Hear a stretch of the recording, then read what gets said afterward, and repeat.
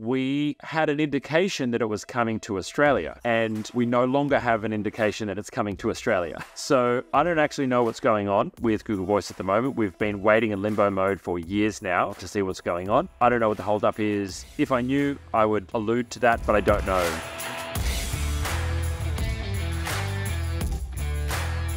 Why is Google Voice only possible to use in USA and not in Norway? Great question.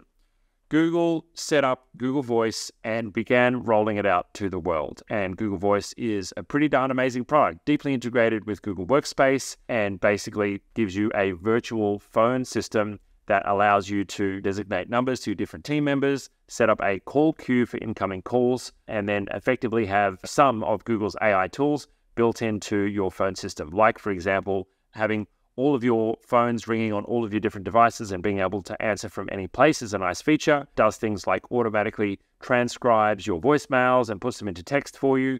Lots of great stuff. Now, Google started rolling this out globally and then paused. And I don't know exactly why they paused. I don't know if it was because of regulatory issues. I don't know if it was because it was just too much overhead. I don't know if maybe it wasn't growing fast enough for them, but for whatever reason, Google paused their global rollout, and I've got to be careful what I say, not to breach my NDA with Google, but we had an indication that it was coming to Australia, and we no longer have an indication that it's coming to Australia. So I don't actually know what's going on with Google Voice at the moment. We've been waiting in limbo mode for years now to see what's going on. I don't know what the holdup is. If I knew, I would allude to that, but I don't know. It appears their global rollout has been paused for a number of countries. I expected it would have come to Australia for now, but it hasn't. If I were to speculate, I would say it would be either regulatory challenges. I do know, considering we have a very close relationship with an alternative called Dialpad, that porting numbers and dealing with telcos, it's like an AI, modern, new age business dealing with Stone Age or horse and cart technology, because interfacing new virtual phone systems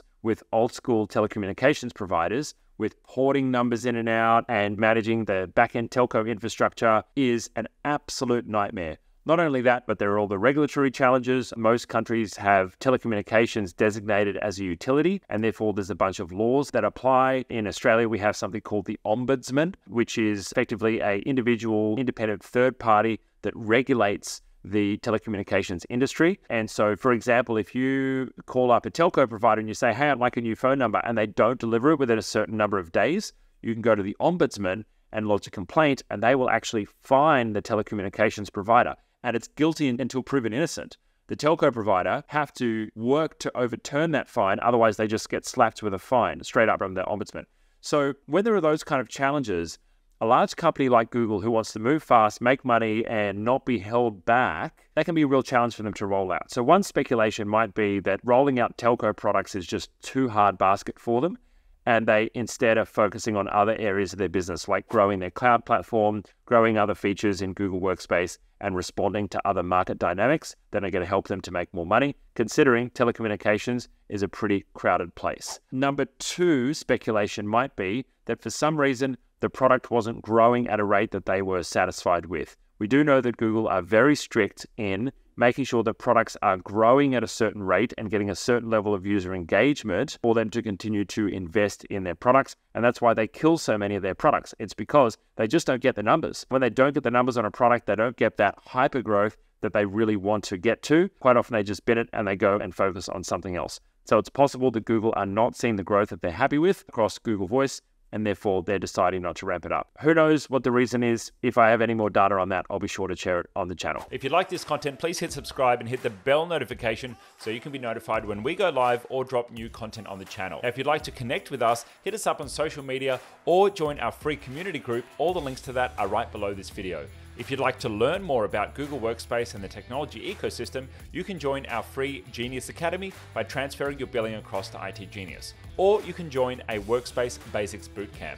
Now, if you're a business owner and you're interested in an audit on your technology stack or your Workspace account, or you're looking to do a project in the tech world, well, you can take advantage of our free consultation. And if you need help right now, then consider joining Concierge or taking up a quick fix with our team for professional support for your tech stack.